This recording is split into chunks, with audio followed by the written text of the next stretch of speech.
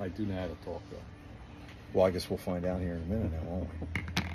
What's up, guys? Welcome to our YouTube channel here for TJ's Painting Company.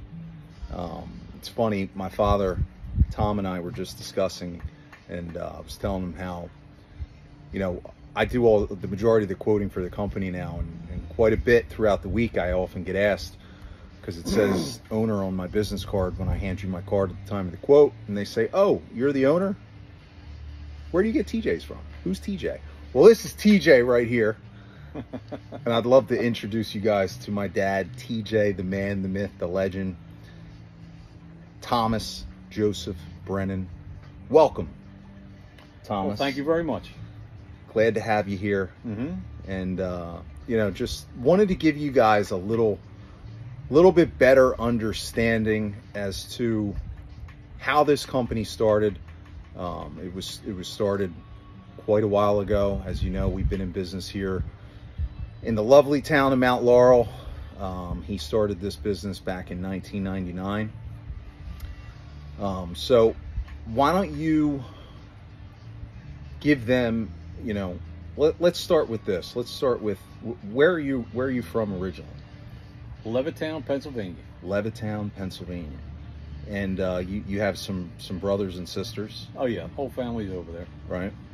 Your two of your brothers, my Uncle Mike, my Uncle Jim, both of which both worked with us early on in the business. But so you had a brother, you had Aunt Maureen, your sister, yep, your two brothers, Mike and Jim. You grew up in Levittown. You weren't always in the painting business. No. Right? So give them a little bit more of a background on who you were before TJ's Painting started. Well, before TJ's Painting started, I was in the compressor parts business for about 30 years with two different companies. Traveled around the country, first in Denver, Colorado, moved to Salt Lake City, where Michael was born, trying to figure out all the ups and downs of the industry, and working my way into a sales job. That was my goal. So wanted to learn as much about the business as I possibly could, and I did that. Moved back here, and I got my dream job down in Corpus Christi, Texas, still in the compressor parts business for a very fine company. My wife wanted to move back here to be around the family, so we moved back here in 1990, and I joined forces with another company also in the compressor parts business. So I was with them for 13 years, and after you've been doing something for 31 years, it gets a little stale, and thinking of something else that I could do, and I decided to start a handyman business that I could do on nights and weekends.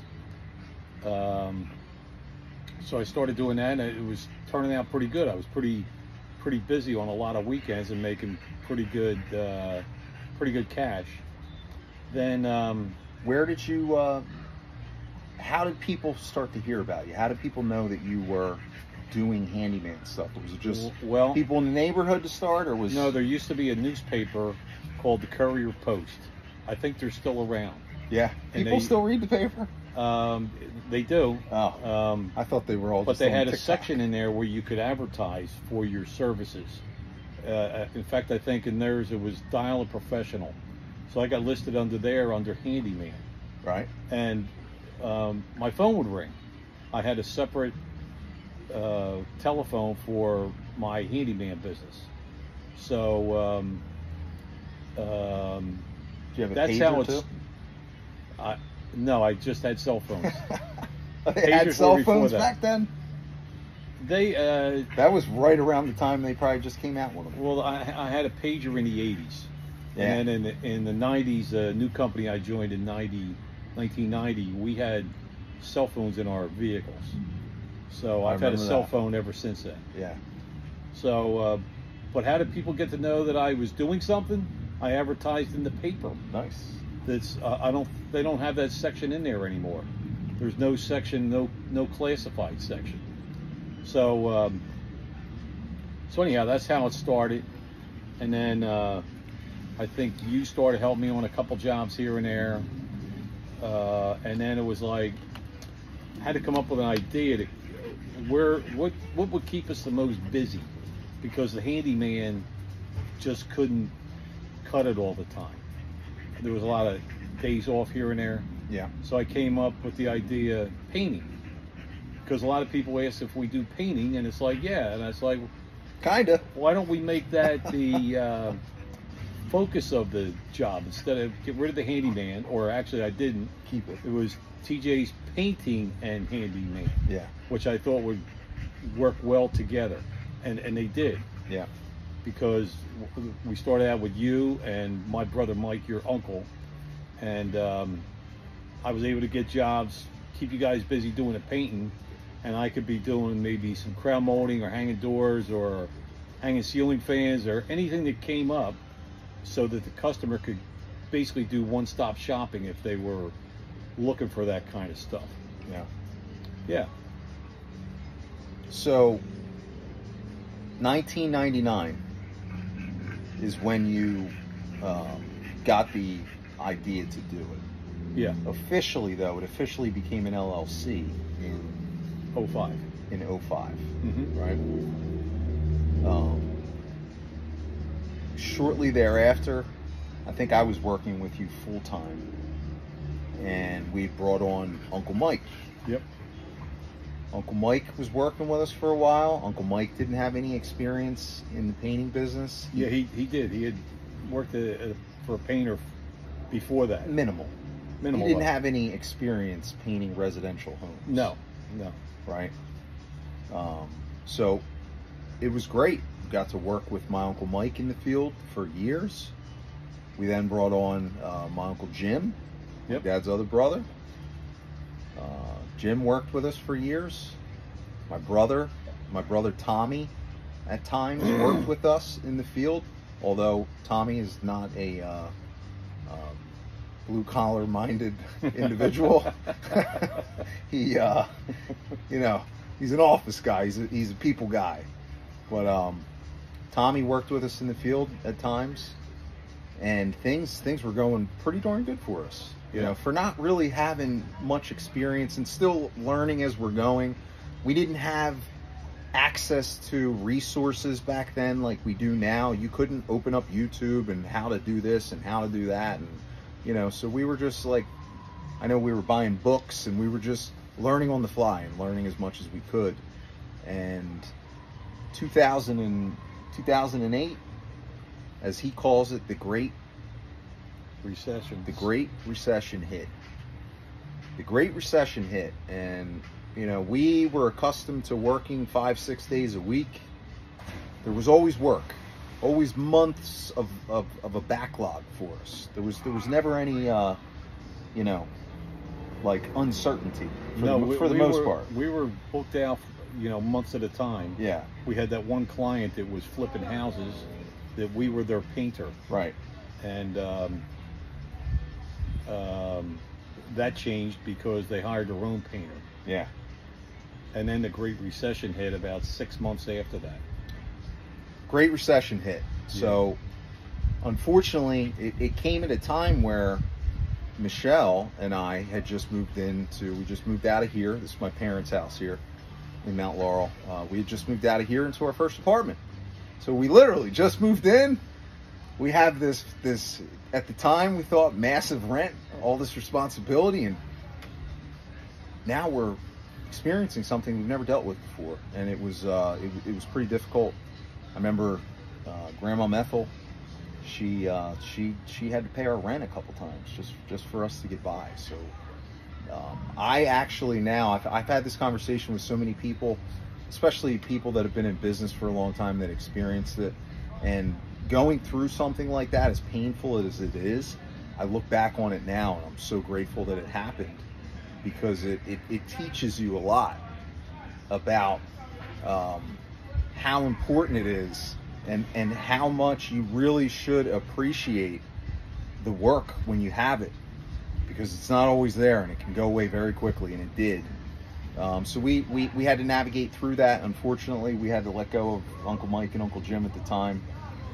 I had a lot of free time on my hands and went into researching how to design and build a website for us. I found a site called vistaprint.com that was very easy to use. It was like $25-35 a month.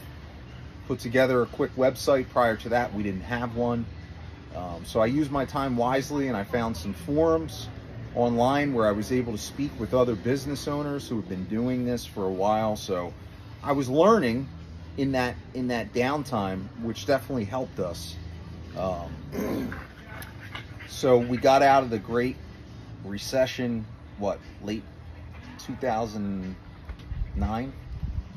I was going to say 2010? 10 or 12. Yeah, I think 2010. Yeah. And it took probably a good couple years for business to really come back. And we got one big job that kicked us off, that the house in Moorestown that was full of wallpaper. Oh, well, it was lovely. But we were on that job for 2 weeks. Yeah. And for those of you guys that remove wallpaper, you know how much fun it can be. And this was one of those. This was a large home. Almost every room in the house had wallpaper. So, one of the things that we always like to do is just go in and like test each room a little bit. And, of course, it's one of those houses, you go in the first room, it just comes off in sheets. Right. And we'd done it so long, you never, ever, ever start clapping and high-fiving, because that next room could be an absolute nightmare, and it was. There was 2 or 3 rooms humping and grunting and but that's the part of the business that it's not for everybody. You have some really good jobs and you have some really bad jobs, and you learn a lot about who you are on those bad jobs. One in particular that comes to mind, what was her name? Patricia Christopherson. Pat, if you ever see this, no, don't take offense to it in any way, but Patricia was another one who was flipping houses, and she would Tommy Brennan IV. Tommy Brennan's calling. How do you turn this thing off? There you go. She would call us, and she would buy a lot of these houses down in Sicklerville that needed a ton of work. I mean, they were just top to bottom, just a lot of prep work, and not in the best environments either. So, but work is work, and you got to keep your customers happy, right? That's right. So he was doing the quotes. I remember walking into one particular job. I think he thought it was a popcorn ceiling, right? And we're moving the popcorn. I'm like, that's not popcorn. That's like stucco. Well, I don't care what it is. It's coming down. Well, what's your plan, pal? Because that's like concrete up there. There was no heat in the house, right? And it was in the middle of winter. Yeah. There was no heat in the house. So no hot water. There's no hot water. What did you do? I bought a heater, I think. Didn't you buy like a little stove and you were heating water up in the garage? Yeah. So that we could spray the ceiling. Right. Because we needed hot water to do that. I think I told him I was going to quit numerous times you on did that the job. First day on the job. You said, let's get out of here. Yeah, I said, Dad, I'm going to call Pat myself. This job, we just can't do. Nope, we're doing it. Okay, whatever. Well, look, if we didn't do it, there was nothing else to do at that time. Right. So either that, or you go home and sit on the couch. That's it. That's it. Well, looking back in retrospect on that particular job, I wish I would have sat on the couch. Me too. You learn by your mistakes, but we had the job, we had a deposit on the job, and it's like, we'll figure it out. We figure everything else out. Yeah. There was really only one difficult ceiling in there, and that was in the kitchen. That was like the stucco finish, but the other rooms was mostly popcorn. So it's just the one you say so area in the kitchen that was like maybe the dining room too. But it's a lot of work removing popcorn. I don't know what I hate more, popcorn or well, it's wallpaper. Actually not these days. They have these machines where they go up and basically do the work for you. Okay. But needless to say, we don't remove popcorn. I can refer you to somebody who does that. Right. We're not in that business anymore. Right. So we started picking up again. We brought Uncle Mike back on, Yep. right? And Uncle Mike, I love him to death, started experiencing some vision issues, and being in the painting business, you need your eyesight first and foremost. So Mike went to, I think he went to his regular eye doctor, and they told him that he would need to get a CAT scan or whatever you need. He had something putting pressure on his optic nerve, which they thought was a tumor. It turned out to be a non-cancerous tumor, a pituitary adenoma. So I think when he went in there, he could see blurry. He had maybe 30% vision in one eye, and The other eye was decent. the other eye was pretty good. So the plan was to go to Will's Eye in Philadelphia. He would get this procedure done, and he would come out, and he would have his vision restored. Well, I think a couple things happened during the procedure. They ended up nicking his optic nerve. He flatlined. They brought him back. He came out of the surgery 100% blind. 100% blind, and has been to this day. And that was tough, man. Mm-hmm.